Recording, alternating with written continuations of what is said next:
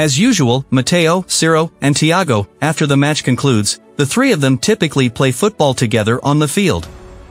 However, in this video, only Mateo Messi and Ciro are shown playing together, with Mateo is seen skillfully mastering ball juggling before ultimately unleashing a powerful shot upwards. Lionel Messi returned to play with Inter Miami after being absent for the previous 6 matches due to an injury he suffered, and Messi is set to embark on World Cup qualifying duty with Argentina in the upcoming days.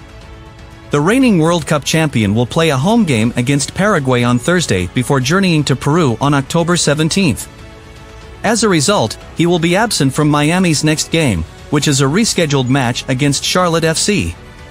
However, there is a possibility of his return to the squad for the rematch in North Carolina 3 days later, which marks the final day of the regular season.